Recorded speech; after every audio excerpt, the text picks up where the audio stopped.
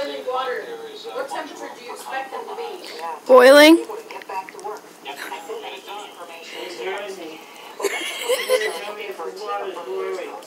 Tree trimmers who stole more than $35,000 in valuables from an 81-year-old man.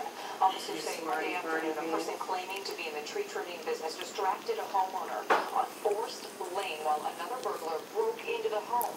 The thieves got away with a diamond ring, several rare coins, and cash. Mentor police are warning people in the community to keep a watchful eye out for imposters in their neighborhood. I love you. Not my finger, not my finger. He didn't bite my finger. He almost bit my finger. Metro Police say if you see anyone posing as tree trimmers in your neighborhood, do not let them in your home and contact police. God. Just take stuff out of non-boiling water. How hot should it be? Pretty hot if it's still warm. That's why I use tongs. You're getting awfully close to my finger there.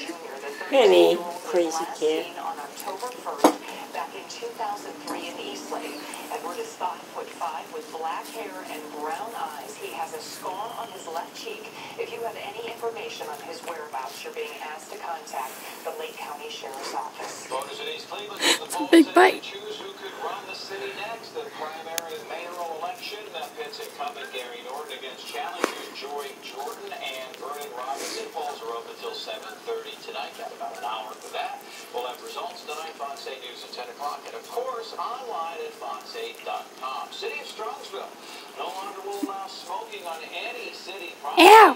The ban covers all public buildings and parks, even if they're outdoors. Smoking in your car Here's this is part. also not allowed if it's on a city street or in a parking lot. City leaders say the policy is part of an employee wellness program.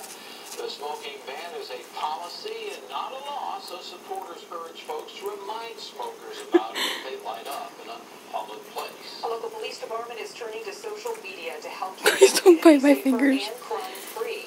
Nextdoor.com is the name of the virtual neighborhood crime watch program that Bath Police Department is using to keep tabs on what's going Alright, I on think in you're the done. The Nextdoor.com creates private websites so people living in the city can write posts about what they've seen and heard in their neighborhood. The website helps